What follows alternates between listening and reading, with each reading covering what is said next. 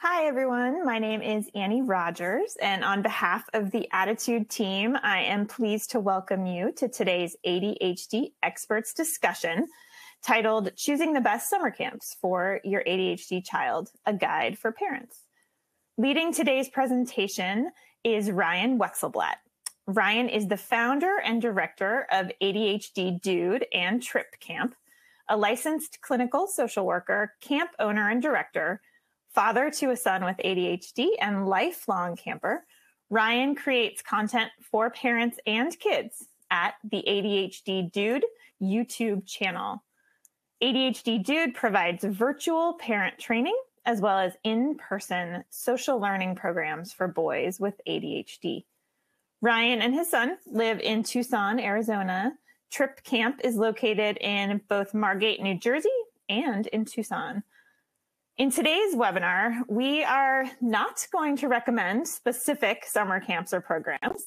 Instead, Ryan is going to teach us how to make an informed decision about camp so that everyone is prepared, including our kids and the camp staff. You'll learn about the key questions to ask, the important considerations to make, and the best options available for addressing problems that might arise along the way. We'd like to begin today's webinar by asking a poll question to our live audience. When you think about your child's summer plans, what are your top 3 priorities? Please select your answers and you can comment in the text box under the video player to tell us more. You'll see the poll results when you submit your response. So while you do that, I will just note that you can download today's slides by clicking on the Event Resources section of your webinar screen. If you are interested in the Certificate of Attendance option, look for instructions in an email you'll receive about an hour after the live broadcast. And a transcript of today's events will be made available in the coming week. If you're listening in replay or podcast mode, visit ADDitudemag.com and search podcast 442 to access the slides, replay, certificate of attendance info, and transcript. To keep your education going, we encourage you to visit ADDitudemag.com/subscribe and sign up for ADDitude magazine. In our brand new spring issue, you can learn even more about summer camp criteria from Ryan, who contributed to that issue, plus advice on addressing anxiety in children, preparing your teen for high school, and independence building strategies, and much more. Finally, the sponsor for today's webinar is Play Attention. Improve executive function and self-regulation. For more than 25 years, Play Attention has been helping children and adults thrive and succeed.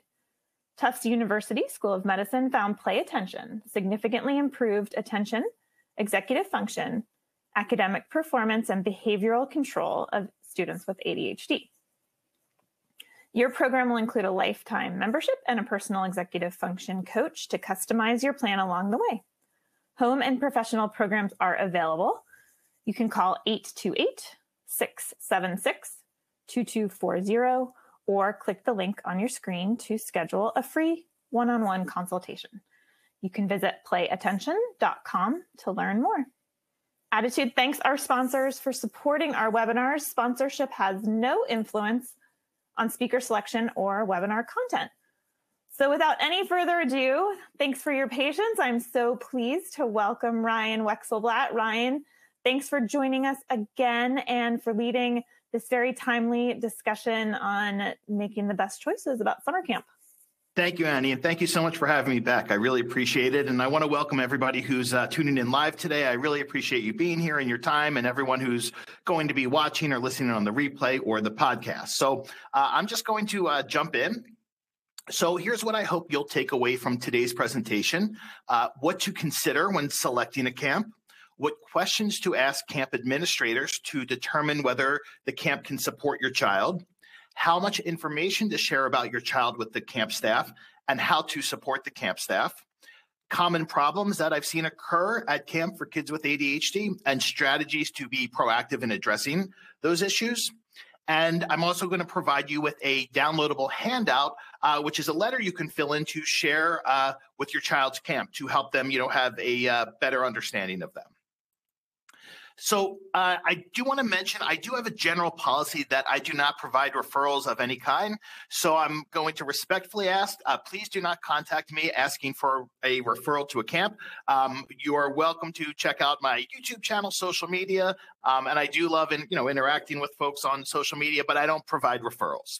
And if you want to learn more about the work I do, please visit the ADHD YouTube channel, my ADDitude magazine page called ADHD and Boys, or my website, ADHDitude.com. And I do want to mention everything in this presentation today is going to be applicable both to parents of boys and girls. Nothing in this presentation is gender specific. So a little bit about me. I am a licensed clinical social worker. I specialize solely in ADHD. My whole background has pretty much been with ADHD and autism. I started my career working in special ed schools for students with learning differences. The schools I worked at were primarily students with ADHD and autism. I am the owner and the director of Trip Camp, which is located in Margate, New Jersey, and Tucson, Arizona. We're heading into our 7th summer in Margate and our 1st summer here in Tucson. And as I mentioned, I'm the creator of the ADHD YouTube channel and membership site. I'm a former school social worker, and I just finished working at schools a few years ago, special ed schools. And I'm also father to a son with ADHD and learning differences. So I always say I live and breathe this even when I don't feel like it. And I'm a lifelong camper. I started my camp career at age 3. So here's the good news about camp. There are camps for families of all income levels. Most kids with ADHD do not need any type of specialized camp program, and they can be supported at local camps in their community. Camp can be a great confidence booster for kids with ADHD. It can help improve cognitive flexibility because being part of a group and having to work as part of a group and teamwork and cooperation, all those things can be really helpful. It provides an opportunity to unplug from constant screen use, which is one of the greatest things about camp for me. And it can provide a social reset. And here's what I mean by a social reset. For kids with ADHD who struggle socially, they tend to have a social history in school. When they go to camp where other kids don't really know them or don't go to school with them, it provides them an opportunity to kind of have a fresh start.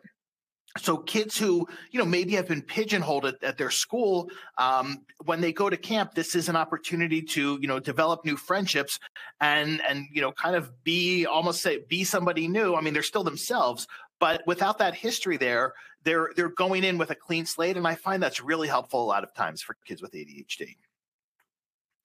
So a question I get regularly, both for schools and camps, is does my child need a camp that markets itself to the ADHD community? So what we'll call special needs camps, they do have a higher staff to camper ratio. There are more adults present. They can certainly be better for campers who quickly become emotionally dysregulated. The staff will hopefully be more understanding and patient than maybe they would be at general camps.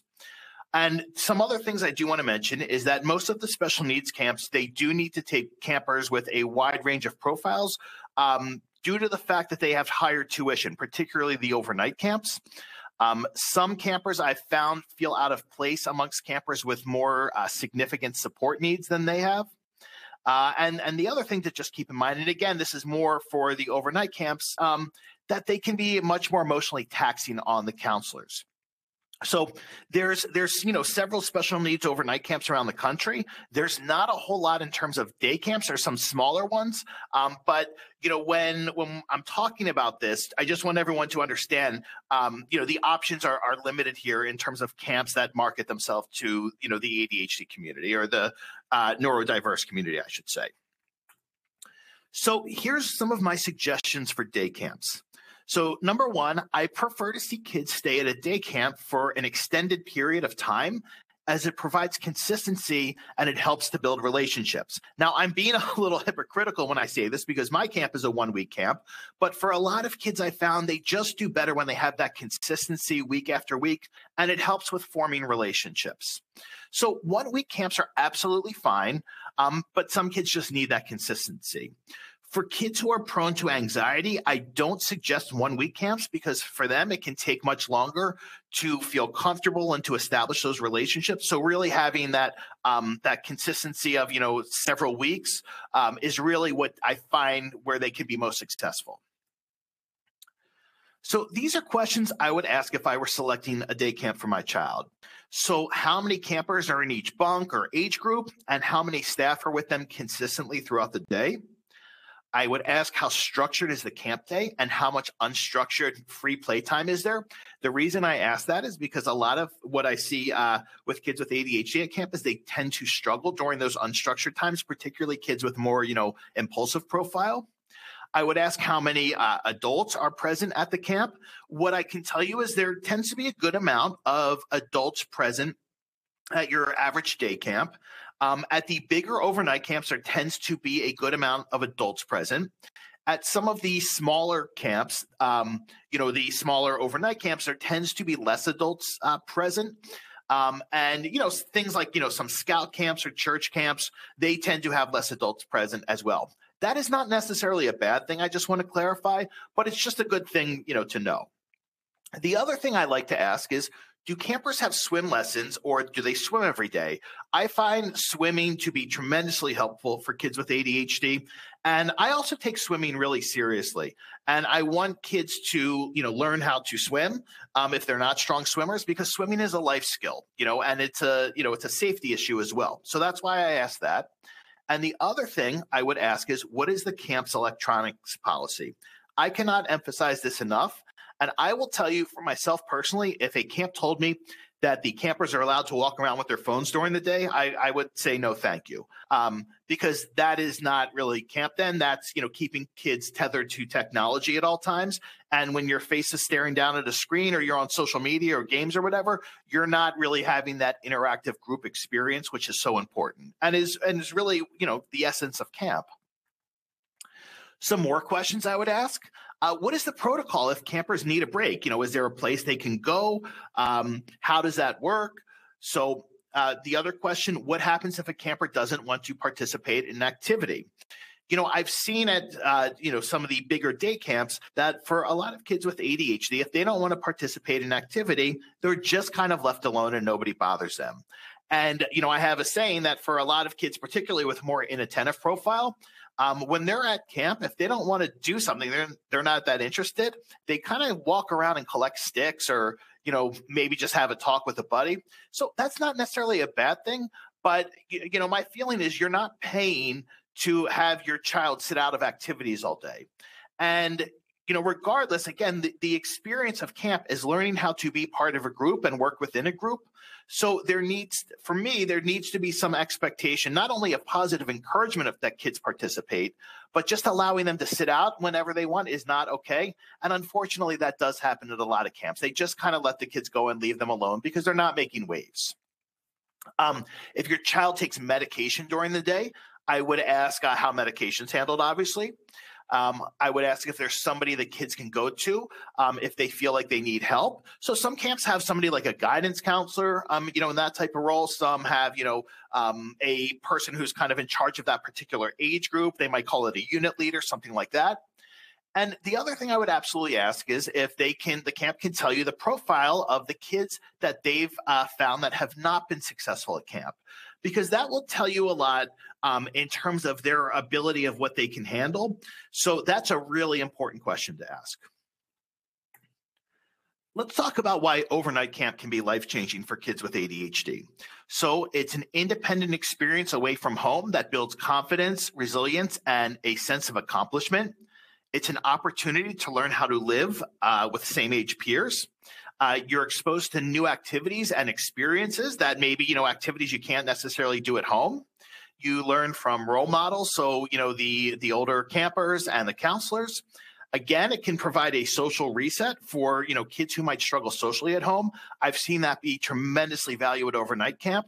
And for most camps, the majority, it provides a screen detox, which can be really helpful for many kids with ADHD. What parents often don't know about overnight camp. So in my experience, Typically, the earlier the kids start overnight camp, the easier it is to adjust the camp life. A lot of times I find parents will think, oh, well, he's too young to go or she's too young to go. But really, it's the younger kids who often have the easier adjustment and are actually less homesick. The other thing is that kids are much more receptive to learning independent or life skills from camp counselors than they are from parents. I can tell you a lot of kids will start doing things at, camp that they haven't done at home, whether that's folding laundry, those kind of things. So overnight camp can be really valuable in that regard. And the other thing I want to mention is that homesickness is temporary, and it typically occurs, at down times and in the morning. And it's a process kids can learn to overcome, which absolutely builds pride and a sense of accomplishment. And again, what I tend to find is it's often older kids who experience more homesickness than younger kids. So some questions I would ask if I were selecting an overnight camp for my child. So I would refer you back to the questions for the day camps as well. And these are some additions. So I would ask, does the camp schedule have a day during the week that is less structured, and how is this handled? So I'll give you an example. When I was younger, I worked at an overnight camp where Saturdays, it was a Jewish camp. So Saturdays were, it was like the day of rest, Shabbat. So what would happen on Saturdays where the kids can come and get breakfast on their own, and they called it a lazy morning. So activities didn't start until about lunchtime, or it might have been right after lunch. Now that was okay for most kids, but some of the kids with ADHD at the camp struggled with that, and that's when I would find often a lot of the problems occurred on that lazy day in the morning. Most camps do have that, and whether it's because it's a day off for part of the staff, or it's just kind of a less structured day. So you really want to have clarity around that. Again, I would ask how many adults are, in the camp, administrative staff. How much downtime is there in the day, such as rest period, which typically occurs over lunch. After lunch, shower time and free time before evening activity. And what is expected of campers during that time? Because again, at overnight camp, this is always when I see kids with ADHD struggle the most. It's during these downtimes such as rest period, shower time, and the free time that's often before evening activities at overnight camps. So if we can get a sense of that and even have a discussion with the camp about how do you handle this and how do you handle kids who might struggle during that time. The other thing I would mention as well with both day and overnight camps is, if a lot of times parents will say to the camp, well, do you have kids who have ADHD? And the camp says, sure, we have kids with ADHD. And I'm not saying this with any kind of, blame, but, a lot of camp staff or administrators, they don't really know the difference between a more inattentive profile or more impulsive profile. So when they say, yes, we have a lot of kids with ADHD, it might be kids with a more inattentive profile. So that's why we really need to ask specific questions. Some more questions I would ask in selecting an overnight camp. Again, what is your electronics policy? If kids have phones, if they are allowed to have, phones at some point, I'm really not interested. I just don't think it defeats the point of having a camp experience. You should ask about the communication with your child. What does that look like? Most overnight camps require the kids to write home. Most overnight camps, allow at least one phone call during the session. What I will tell you is for a lot of the camps, they do not do phone calls during the first week, which I actually think is a good idea because as kids are getting adjusted, having a phone call from home during the first week can alleviate their anxiety and can exacerbate homesickness. So and that would really sabotage their ability to be successful. So a lot of camps they don't start phone calls until after the first week. You also would want to know who will be your point person for communication during camp and how are medications handled. I will tell you, most overnight camps have very efficient systems of handling medication. So what happens is you would get medication prepackaged. They work with companies who prepackage the meds, send them directly to camp. And it makes it very convenient for parents, and it makes things, very orderly for the camp to be able to dispense meds. So let's talk about camp staff for a little bit. So day camp staff are often teenagers, usually, high school kids, 11th, 12th grade, or young adults, and they typically have one orientation day, maybe two orientation days. Overnight camp staff are typically 18 to their mid-20s with up to a week of orientation. And, kids love being with the camp counselors. That is one of the most important parts of camp for kids. Kids do not want a middle-aged parent as their camp counselor. And you're not going to find a camp that is comprised of staff who are, all teachers. Most teachers do not want to work in the summer. And again, kids want to be playing and doing things. So that's why having, younger staff of this age, why it's really critical to the camp experience. I can tell you, I've regularly had people reach out to me, whether they were therapists and say, oh, can I work at your camp? And I explained to them, I said, we're not doing therapy here. This is not, kind of sitting around and talking. We're doing activities. And if they are on board with that, I would say, okay, but most of them have this different image because when they hear ADHD, they think we're going to be sitting around talking about ADHD all day, which is definitely not the case. So the other thing I want to mention is that, besides counselors being one of the most essential parts of the camp experience, is that we have to keep in mind they are young adults working for very meager pay, particularly at overnight camp, and long hours, and their brains are not fully developed yet. So they deserve a lot of grace and understanding. Many camps, I can tell you, and I've been hearing this more over the past few years, they're struggling with this generation of staff. Not all, but some, due to their lack of resiliency and problem-solving skills. So some of the things I'm hearing are, staff asking for mental health days off or things like that, 10 years ago we weren't really hearing about. So I don't want that to be a deterrent for anyone, but I think we do need to acknowledge that obviously we know this generation is more fragile than any generation before them. So that's just something to understand, because sometimes, at camp, sometimes the counselors get frustrated, or sometimes they're emotional about things. And, that's just part of this. I mean, they're not, adults who have been doing this for years and years.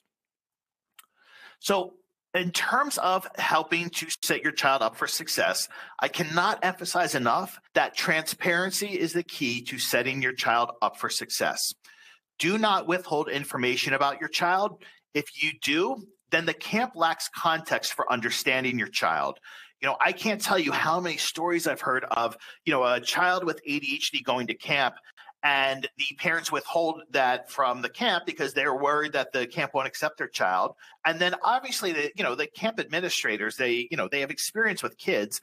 They realize that something is up and they don't like, parents withholding information from them. But more importantly, it's doing a disservice to the child. So you want to be upfront with the camp from the beginning. If the camp tells you that their camp is not where your child could be most successful, respect their honesty. They are not setting your child up for potential failure. When I have to tell a parent that I don't think we can support your child here, and I, refer them to a camp that I think would have a higher level of support, most of the time they're appreciative, and sometimes, they get angry. And what I really want to say to them is, I'm saving you money and I'm saving your child from, experiencing failure, because I don't want to put any family in that situation. So please respect them if they say, we don't think that we can handle this. The other thing to keep in mind is camp is not school. They don't need to follow 504 plans. They don't need to follow IEPs. So if you have some idea that you're going to go in and say, oh, here's my child's school accommodations. No, it's not happening. Okay. And so just keep that in mind. But what would be really helpful in terms of sharing information is you can use the letter that you're going to see towards the end of this presentation, that I really encapsulated what I thought was some of the most important information that you can share with the camp to help your child have a successful experience. So some questions to ask to gauge the camp's understanding of ADHD. I would ask, how do you find campers with an inattentive profile do at camp? How about campers with a hyper-impulsive profile? And what you're looking for there is to see, can they discern the difference? And what has their experience been of that? Again, are there opportunities for campers to take a break if necessary? And how would that work? I've heard of some overnight camps that are really trying to be more inclusive now and will actually have kind of a sensory break room that campers can go to during the day, which is great. I would ask, how have you had any challenges with kids with ADHD that were more than you could handle at camp? Because again, you want to be able to gauge what is their threshold for what they feel that they can handle and not handle. And again, I can't emphasize enough, what's your policy about campers not wanting to participate in activity, and how is that handled?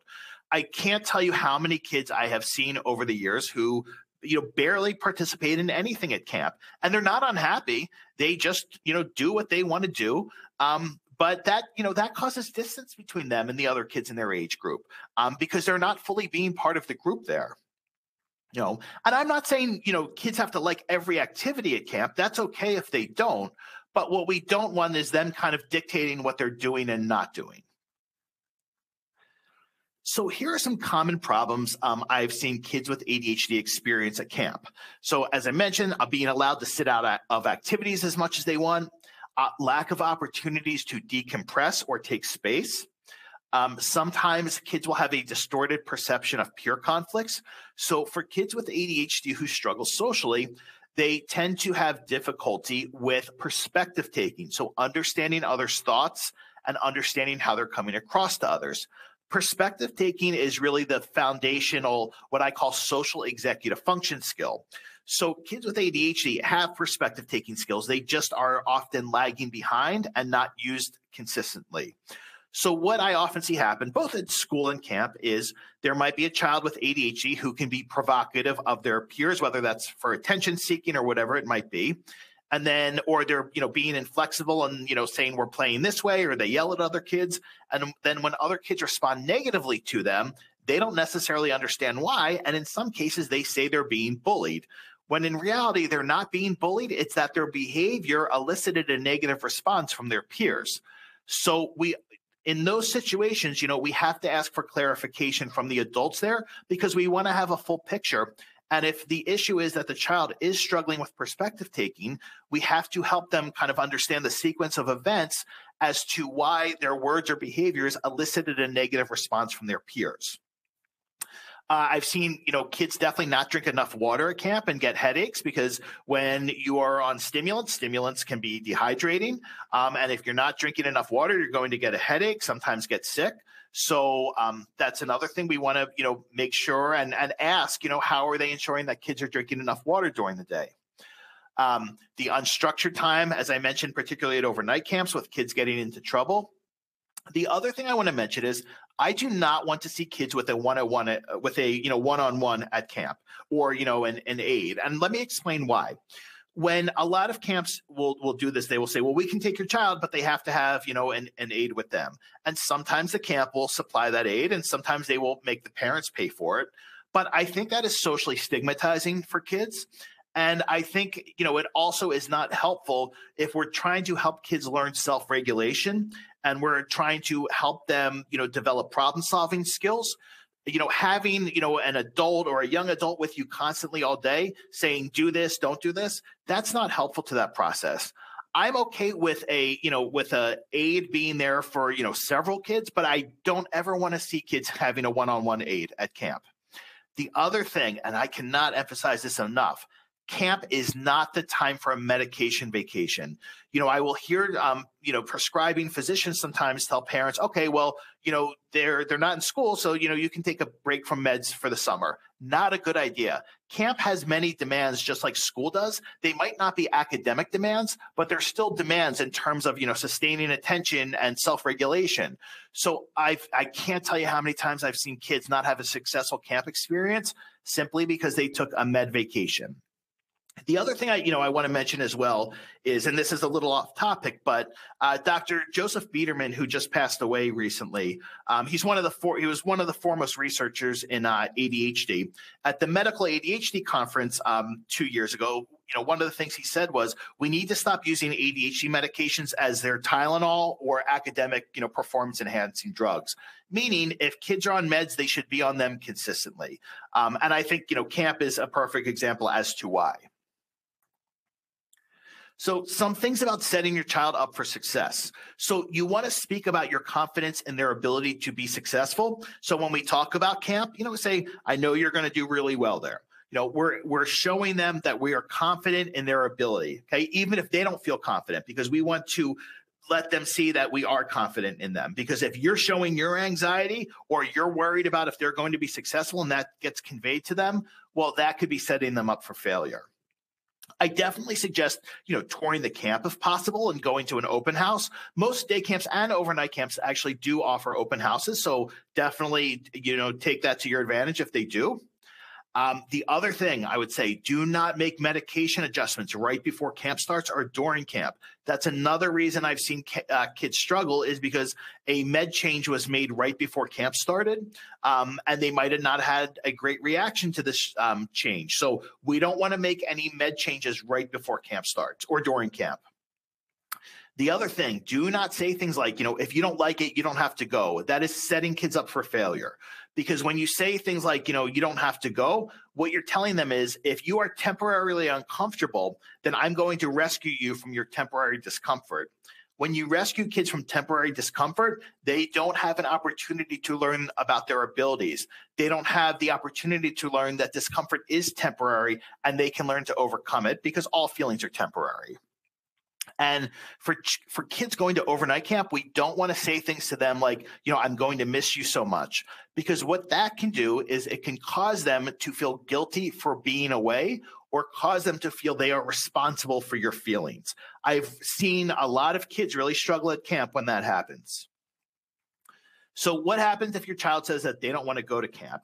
Well, a lot of kids with ADHD will say no to anything new or unfamiliar. And if you accommodate that and just let them avoid any new experiences, because again, they don't want to, have to persevere through that temporary discomfort of being in a new social situation, they never learn that they can get through that. And they never develop the sense of accomplishment that comes from realizing, I was able to go into a new situation and be successful. Some kids, some kids with ADHD have difficulty with what's called episodic memory, which is the emotions we have associated with past experiences. For reasons we don't really know, I find for a lot of kids with ADHD, they don't remember necessarily positive experiences that have a positive emotion attached to them. They tend to remember experiences that have strong negative emotions attached to them. So a lot of times, what I've heard is, parents will tell me, she did great at camp. She was really successful. But then when I asked her in January if she wanted to go back, she said, no, it was boring.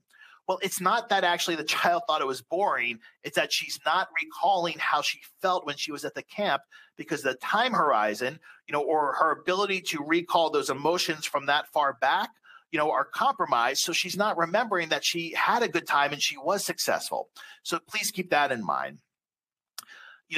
Again, a lot of kids with ADHD have a fear of stepping out of their comfort zone. That does not mean that it's healthy to keep them within their comfort zone. Okay. And the other thing I will tell you, I have a saying, I say, flexibility is cultivated, inflexibility is accommodated. So if, for kids who say, well, I don't like anything except video games, if we accommodate their inflexibility and say, okay, well, you don't have to have any new experiences, that doesn't help them cultivate flexibility. That accommodates their inflexibility. And when inflexibility is accommodated, it does cause it to get worse over time. I see a lot of families of kids with ADHD where sometimes kids are viewed as the partner, the parent's partner in parenting. Parents allow the kids to chime in on their parenting decisions. So what I always teach is, your child is not your partner in parenting. You do not need them to approve of your parenting decisions, because they do not have the emotional maturity or foresight to know what is best for them and make adult decisions. So please do not allow your child to make adult decisions. That is your job as a parent. If your child is resistant to new experiences like camp, sometimes you're going to have to step into your parental authority and say, this is what's happening, and not get pulled into what I call the argument vortex with them. Okay. Please keep in mind that kids are not fragile. Kids are anti-fragile. And kids need to have repeated experiences of, being in new social situations with their peers. They need to have repeated experiences of, having conflicts with peers to develop these independent problem-solving skills and flexibility and resiliency and confidence. Without those experiences, kids are not going to develop that confidence and resiliency and that, ability to solve problems independently. And please know, you will not cause trauma by requiring them to participate in healthy social experiences like camp. I find right now the word trauma is being thrown around a lot. And really what I'm finding is that temporary discomfort is sometimes being labeled as trauma. But we need to keep in mind the bigger picture here again, that kids are not fragile. Kids are anti-fragile. I do need to mention how I have seen parents sabotage their child's camp experience. So one is trying to micromanage or helicopter their child's, experience at camp. I have seen camps say to parents, you know what, your child's fine here, but you're requiring too much of our time, and we're going to need to part ways. And that is really unfortunate, particularly if a child's being successful, that a camp is saying, we're not doing this because a parent is trying to micromanage their child's experience so much. With good intentions, sometimes I, hear about parents who are doing what's called fishing for the negatives. So instead of saying, what was fun at camp today, or what activities did you do? They'll say things like, was anybody mean to you today? What bad things, did you not like doing at camp? When you fish for the negatives, a lot of times kids will learn that, oh, when I speak negatively about things, that's a way to get my parents' undivided attention, but it also shows their concern for me. So I'm going to speak negatively about experiences for that reason. So we want to, frame questions in the positive always, both with camp and school. And we don't want to be fishing for the negatives because that can just bring that on. These are specific to overnight camp of how I've seen parents sabotage their child's camp experience. So demanding to speak with their child on the phone. Often, when that happens, it's the camp is done with then. The child goes home because, the child hears the parent's anxiety or the parent's emotional neediness in their voice, and they start feeling guilty that they're away, and then they wind up going home. And I will tell you, I did this myself as a camper. Often when at overnight camp, kids will write negative letters home.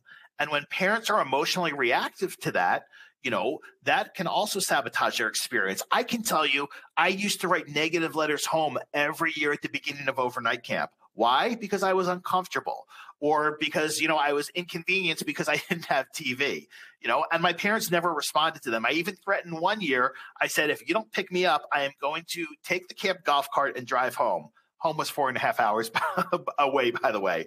So needless to say, that did not happen. But I always got through it, and I always got over it. Another reason, unintentionally causing the child to feel responsible for their feelings. So saying things like, I miss you so much, or I can't wait until you're home. We don't want kids to feel guilty for having an independent experience away from home. And we never want kids to feel responsible for their parents' feelings. Okay. And the other part is not allowing them to get through temporary homesickness. I can tell you in all my years, at overnight camp, I can probably count on one hand the number of kids who were not able to make it because of homesickness. And I will tell you in all those cases, the reason they were not able to was because there was something significant going on in the family, such as I've seen, kids who they unfortunately lost a parent before camp started, and it just wasn't the right time for them to be away. And those cases are rare. Most kids, in almost all cases, can get through that initial homesickness. And again, that is really a confidence booster and gives you a sense of pride when you realize I overcame something difficult. Sometimes things do not work out as we had hoped at camp. I can tell you that happened with my son one year.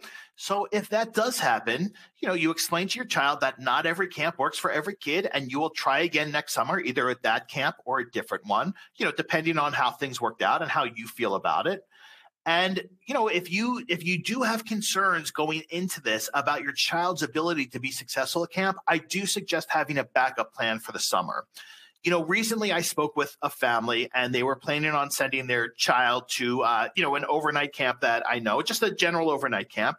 And I know it well because my friends went there and worked there. And I said to this family, given this child's profile, I said, my concern is he's not going to be successful there. And my concern is that you may be setting him up for failure of having to come home. So, nothing against the camp, but that is not what I would suggest for him, because we don't want to set him up for potential failure if we can avoid that. So keep that in mind. So before some questions, I do have a YouTube channel that has hours of free content organized into playlists. There's an executive function playlist, social skills, behavior. And if you just go to, type in the ampersand or @ symbol ADHDitude on YouTube, you'll find that. Okay. And this is the letter that I created that you can share with your child's camp. I know it's a little hard to see here for those of you who are watching this, but again, it's the information that I felt was most important for parents to share with their child's camp. Okay, so you can fill this out as it is. I designed it so you can fill it out, or if you just want to use this as a template and write your own letter, that's totally fine as well. You can do that. So if you would like to download the letter, you can scan this QR code here. For those who are listening on the podcast, I will put a link to this in my social media. So on my Instagram page, I'll put a link to this as well as the Facebook page if you'd like to be able to download this. Okay. And before we finish up, I just want to mention that, some of the best things about camp. And number one, camp is one of the most powerful builders of self-confidence that I have found. And I hope I've emphasized that enough during this presentation. Camp is a microcosm of the world and one that provides a tremendous learning opportunity for kids.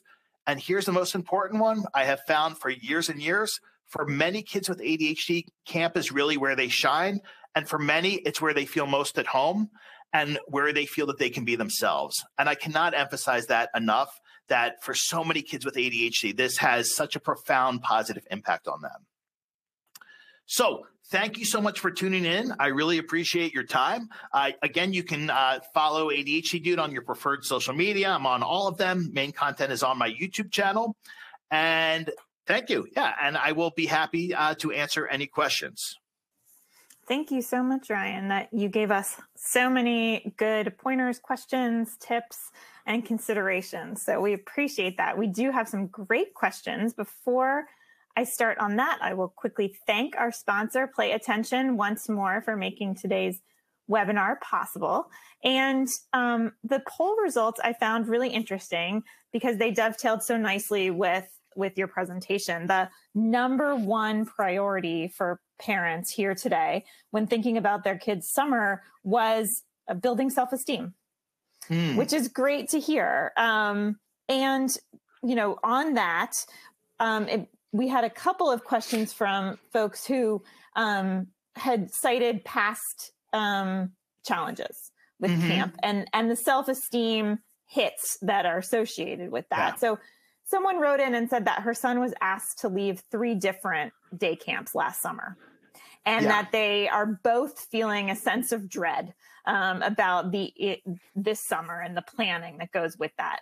Can you offer any advice for that parent of how to set up their child for success this summer in both communicating with their child and with the potential camps? Yeah, so it's a little hard for me to answer this without having more context for kind of understanding what happened and kind of the size of the camps and those things. But I think the one thing I would ask this parent is, was the camp too big for their child? When I was in college, I worked at a huge day camp in the Philadelphia area. And when I think about it now, that camp would probably be so overstimulating. It's a wonderful camp, but it would be so overstimulating to kids who have sensory issues or kids who are maybe prone to anxiety. So that's the first thing I would ask is, was the camp too big for him? Would it be easier for him to navigate a much smaller program, instead? That would be the first thing. The next thing I would say is I would be transparent with, a potential camp you're looking at and say to them, here's what happened. And I just wanted to see if you feel that, you could support my son. And I will tell you, they might not say this to you, but a lot of the camps know which camps have greater tolerance and ability to provide for, kids with ADHD or kids with, neurodevelopmental differences than other camps. So I think that's the key, is just being transparent. And I think, going with a smaller camp, whatever that may look like, may be what is necessary to help set him up for success. Okay, that's very helpful. Thank you. The next most important priority for parents was to have their children being active outdoors. And you spoke about the importance of a no technology policy. So you were very clear about that. And we did have one parent wrote in to say, what's your opinion of camps like robotics camps or camps that are kind of built around technology? If that's your child's passion, could there be, room for technology in that scenario? Yeah. So let me clarify. I think, like robotics camps are great because they involve a lot of group work. So I'm all for that. What I'm specifically talking about is camps where kids are in front of screens most of the day. That's what I don't want to see, because when you're constantly in front of a screen on your own, you're not interacting with your peers. Okay. That's number one. The other thing I will say too is I'm not a fan of virtual camps where kids are sitting at home on a computer, doing activities. I think sometimes, people think that, our kids, when they're older, they're just going to live in virtual reality. And the truth is that's not going to happen. Okay. Kids still need to have real life interactions in person with other kids. So something like robotics is a great way to be able to do that. Okay. Excellent. Now, the third priority, unsurprisingly, was making and spending time with friends was a priority. A lot of questions here about social skills, and I know that is an area of expertise for you. And we got a question from someone at an overnight camp who was asking for advice on how can counselors help kids who are struggling with social skills to help them, develop these relationships without being, too much in the mix. Yeah. So two things I want to mention about this first. We know that kids with ADHD learn best in the moment. And that is something that is, where camp can be so helpful because camp is in the moment teaching. So let's keep that in mind first, okay? And for kids who struggle socially, I just want to be really clear with everyone that kids are not going to improve socially by sitting in a therapy office, okay? Or you role-playing scenarios at home, because all social interactions are context dependent. But what is going to be helpful is when people can help address these things in the moment, such as at camp or at school. So what can counselors do to help? Well, I think given that, most people don't have training in this, I would say, to help the counselors by just having some background. So I'll just use myself, for example. In my membership site, I have a webinar series called Socially Smarter. And the first 3 sections of Socially Smarter are about how to help kids improve their perspective taking skills. So if the administrative staff can share some specific strategies with the counselors, I think that would be most helpful in order to do that. And I will tell you, for this webinar series, I do have school counselors using it. So I don't see any reason why, camp staff can't use it as well, just to, help provide some actionable strategies that they can teach to the staff to help, with kids socially in the moment. Okay. And we did get a question from an attendee here today who said that their child actually loves going to sleepaway camp, but she tends to gravitate toward younger campers or the staff, which I think is common. And the mom is wondering, should she be concerned? Is this something that she should try to address to encourage her child to engage more with campers of her own age? Yeah, so let me provide some context for everyone first why this happens. A lot of kids with ADHD gravitate towards younger kids because younger kids have lower social expectations than their same age peers. They can also be a role model, and that makes them feel good. And the other reason is because sometimes they can control situations, with younger kids. So if they have a propensity to be inflexible, younger kids are more likely to go along with them telling them what to do. So those are the reasons they gravitate towards younger kids.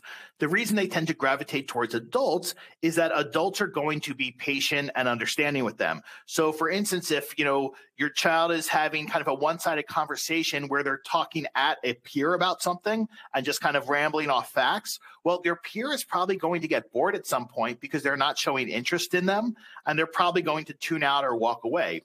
Whereas if a child, has a one-sided conversation with an adult and they're talking at them, the adult is going to be polite and listen to them, and they're not going to say, you're boring me right now, or they're not going to necessarily walk away. So that's why kids with ADHD tend to gravitate towards younger kids or towards adults. To answer this parent's question, I would very much emphasize to the camp that you want you would like them to help her interact with her similar age peers. And if they see her gravitating towards the staff, you want the staff to direct her towards the other kids and help her enter into, a conversation or enter into a play situation with the, similar age peers. And same thing with younger kids. If they see her gravitating towards younger kids, you want the staff's help to help her gravitate more towards, the similar age peers in her age group. So camp can be tremendously helpful, for that, but we have to be really clear and ask the counselors to help with that. Otherwise, they are going to spend all their time pretty much with, younger kids or talking to the staff. Okay. And similarly, another parent asked if you have advice that they have a child who is more on the inattentive side and quiet and could easily fade into the background at a camp. They want to ask some pointed questions about what the camp will do to make sure that their child is engaging. Yeah. So first thing I would say is you want to give a really clear picture of how you think your child will present at camp. If you think that they're going to be one of those kids who is walking around collecting sticks, during kickball or something, you want to be really specific in that. And then you want to give them really specific suggestions for things to do to help reel them in. But you also want to tell them that your expectations. So for instance, I don't want him or her sitting out of every activity that she might not find that interesting. And I would like you to help, encourage her to participate. If you see her, wandering around, again, please reel her in. So, explain to them first what your child will look like, based on your experience, and then what you are asking of them, and just be really specific about it. And I find that, again, camps are appreciative of that because you are being, transparent. And when you approach this in a way proactively, I find, the camp staff are really appreciative when parents do that. Okay. And if the camp does contact you as a parent to report that your child isn't participating, doing bunk chores, that sort of thing, and they need tips from you to fix this, what's the best response from the parent, assuming that they did, as you said, give some context before the child went to camp? Yeah. So I just want to clarify, there's a difference between not participating in an activity. I'm going to use myself, for example. When I was younger, I was never into sports, so I would try to sit out of sports as much as possible at camp. But when we're talking about, a bunk activity, when we're talking about bunk chores, the first question I would ask the parent is, did you teach them these things beforehand? And if you're not sure what is going to be part of that, I would reach out to the camp and say, what happens every day during bunk cleanup, and what skills can I work on with my child before they come to camp so they can participate in, the daily cleanup time, which, all overnight camps have. If they have difficulty with something like folding clothes, well, are they having difficulty because they were never taught that at home, or because maybe they resort to learned helplessness at home and so the parent picks up and starts doing it for them? Or are they just kind of, struggling with the sequence of it? So I can tell you in all my years, I've always had to help kids with at overnight camp with, those common things like, packing to go home or folding clothes, those kind of things. And it's okay if some kids need more support than others. Again, I think the more transparent you can be, the better. But also for going to overnight camp, you do want to find out what independent skills are going to be expected of them so you can work on them before camp starts. Okay, that's great advice and dovetails with another question, which was, are there any other things that you would recommend in sort of preparing your child maybe more emotionally and psychologically for their first sleepaway camp experience? Yes. So one of the things that can be really helpful is, a lot of kids with ADHD learn visually, and this generation tends to be visual learners. So all camps pretty much, if you're going there, will give you access to their photo site so you can see photos and videos. So just seeing the physical space there and seeing the kids can really be helpful with that. And it also helps them kind of get to know, some of the staff who will be there as well. Get to know them in the sense that they're familiar to them. That's the first thing.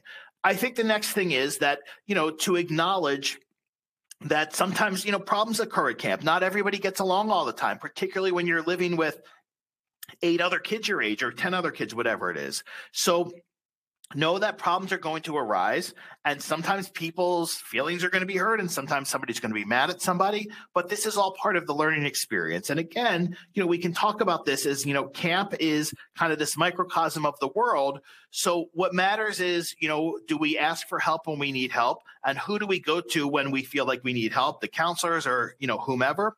So just knowing that there are people there to help them and support them, and they understand specifically, who those people are, I think. Okay, great. And understandably, a lot of kids feel, anxious about going to a camp where they don't know anyone. What is your thought on coordinating for your child to attend camp with a friend?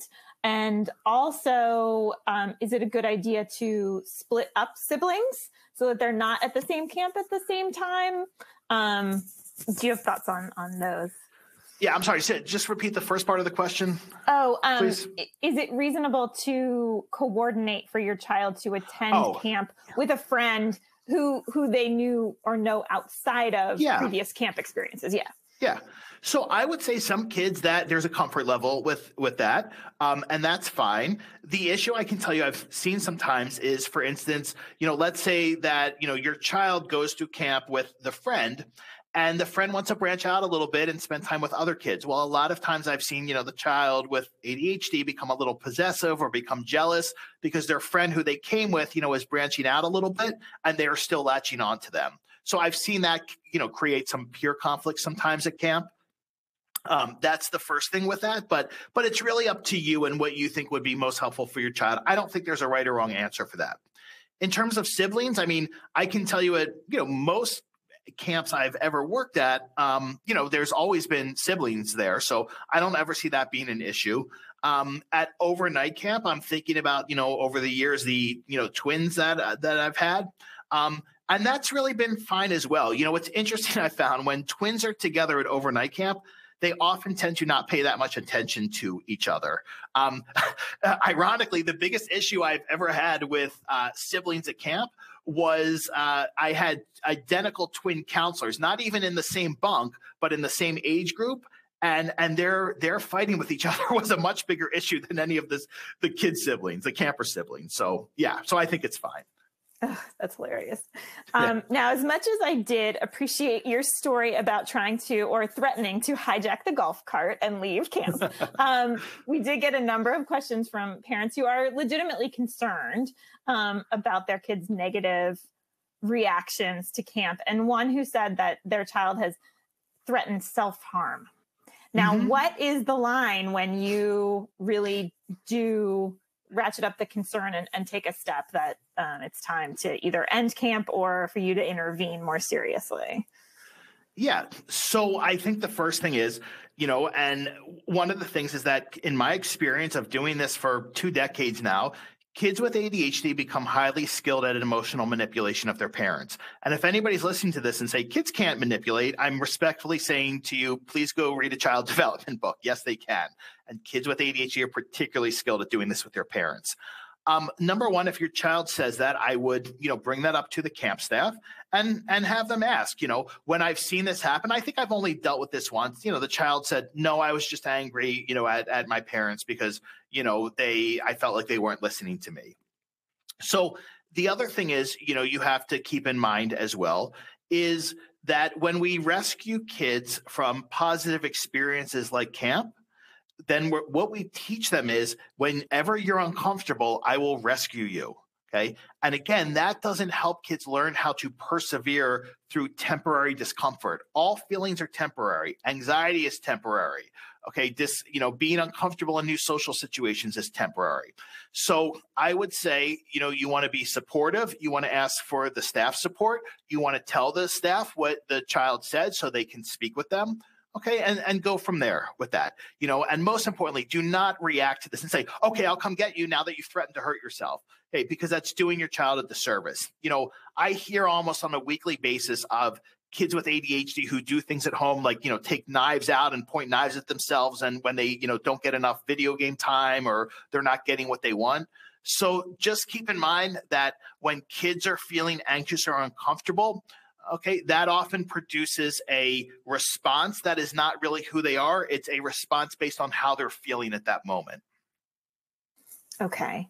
And I'll squeeze in one quick last question, because I think you may have mentioned it during the presentation, but we got a few questions asking, is there an ideal age for starting overnight camp, specifically for kids who are neurodivergent? That's an excellent question. If you ask 10 different people, as you would probably get 10 different answers. I think number one, it's dependent on the child's self-regulation skills. But as a general rule, I can tell you I've seen many, many kids with, ADHD or even kids with autism at overnight camp at 8 or 9, and they did beautifully. So I tend to say, somewhere between 8 and 10, I think is ideal. When they get to 11, that's when the homesickness is a little more significant, and then it just kind of goes up from there. And part of the reason for that is, as kids get older, if they haven't had independent experiences, sometimes they become more over-dependent on their parents. So if they are, eased into having this independent experience at a younger age, it's just often, a lot easier for them. But again, that completely depends on the child. I don't think there's a right or wrong answer here. Wonderful. Well, sadly, we have run out of time, but Ryan, thank you so much for leading another really helpful webinar for ADDitude. We appreciate your contributions to this community. Thank you so much for having me. Of course, always. And for those of you listening, thank you so much for joining us. We do have free weekly webinars here at ADDitude, and next week is on a very different topic, and that is invisible, quote unquote, disabilities at work. And that's with Dr. Jessica Hickstead. We hope you will join us for that. Of course, if you sign up for our newsletters, attitudemag.com/newsletters, you can make sure that you never miss an alert about an article, research update, or webinar coming up. Thank you so much, Ryan, and thank you everyone for joining us today. Have a great day.